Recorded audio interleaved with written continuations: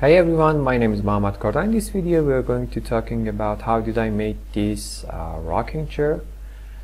And so for our project that all we know is HeavyRain, I wanted to add some variation to it, maybe a little bit creative. So except our HeavyRain screenshot, I spent some time on searching on internet, all of that stuff, to finding some stuffs that become, you know, a little bit like a real life. So I found this chair in here, and then I thought that why not, we can use it in our balcony. So I searched on internet and found this, as you see in here. And how did I model it? I import this picture to Maya, because in this picture, as you see, we have the flow of how this chair is, you know, this part. And yeah, this is the chair. As you see, I went to front view. I used Bezier, something like this one, and like, let me do it, something like that, like this. Okay, and then did a swap on it. You can find it in here. We have a sweep mesh. If we click it, we can,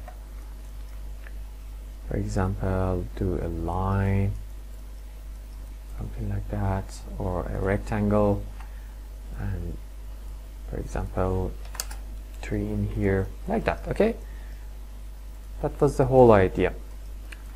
I've made, let me uncomment. I made this part first, then I made this part,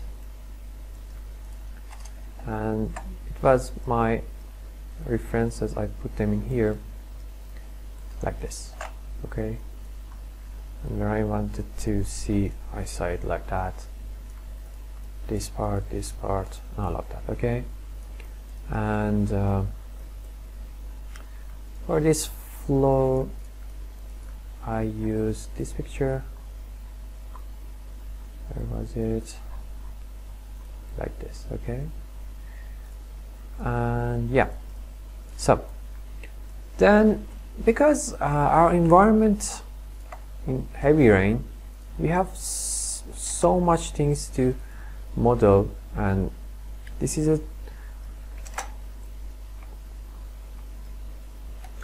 a personal project, and as you can see, we have a lot of things that we have to model. It's not one or two to say, okay, I have a ton of time to spend on just one chair like this.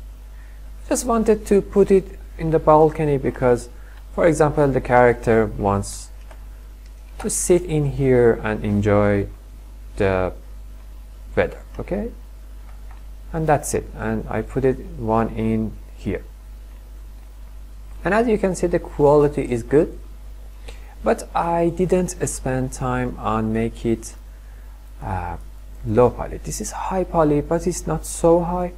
These parts are high. As you can see, it's 300. So what could we do if we had more time?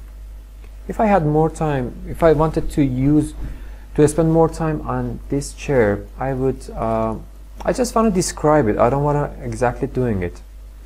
I would I would copy it like that and say, okay, what do we have in here? I would delete these parts. Would go in here, select delete, and delete, as you see, like this. Okay, this part and this part.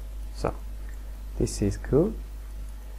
Again here, 1 2 3 4, These are extra edges, we don't need it, and we are done. Okay, so then I would make this part smooth, and I put it on, for example, this is cherry rocking, for example, high, and I'll have to copy it like that and put it in here, make it low. Okay, so for example, this is the low version of this part of our model. Again, we have to do it for this, and all of this, and delete all of them, then put it in Marmoset toolbar and start baking. Then we have normal map, and it's more efficient to use it. But I didn't do that because I didn't want to spend too much time. It just took some 1 or 2 hours, I don't remember, for modeling, and I didn't even spend time on UVing this in an efficient way. Let me show you in here. I just did an automatic UV and unfold it and orient and layout it like that, and that's it. Because if I wanted to spend time on UV in this part, high poly, low poly, all of that, it takes time. This is personal project, and we have to take care of our time, and this is more like experiencing thing. I've done a lot of things of low poly, high poly, and good UV and all of that, so I didn't want to spend any time on it. Then what did I do? After I modeled this part, I didn't want to it's just wood, as you see. There is no other texture that we can apply for it. For example, there is no plastic or there is no metal for this chair. I did a Lambert on it, and that's it. Then I exported to Unreal Engine. Let me show you. Let me open it up. Okay, so this is our chair. This is our automatic UV on Maya, and automatic UV for our light map, and that's it. There is nothing too fancy, too big. So then I put this chair to use it in here and in here. And for our material, I used the material that I used for my dresser and drawer or my bed. You can see, where is it? Let me, okay, this is our material. When I open it, you see it's wood 001, and for our drawer, this is our texture.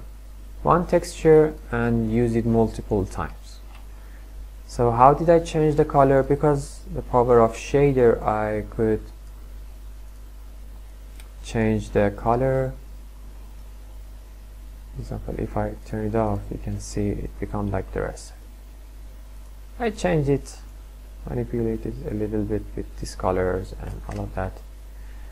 Or for whatever reason, if your UV didn't work good, you can use world texture align. I was described it in my